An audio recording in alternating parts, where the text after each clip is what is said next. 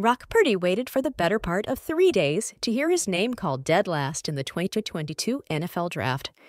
It earned him the less-than-complimentary designation of Mr. Irrelevant, given to the last player taken in each year's draft. The names on that list are often forgotten. On Sunday, he joined a new one that will redefine his legacy: Joe Montana, Steve Young, Colin Kaepernick, Jimmy Garoppolo, Brock Purdy, the quarterbacks who have led the San Francisco 49ers to the Super Bowl. Purdy defeated the Detroit Lions and their quarterback, Jared Goff, in a battle of two field generals who could not have had more different starts to their careers, but seemed to walk a similar path to get to the NFC Championship Game.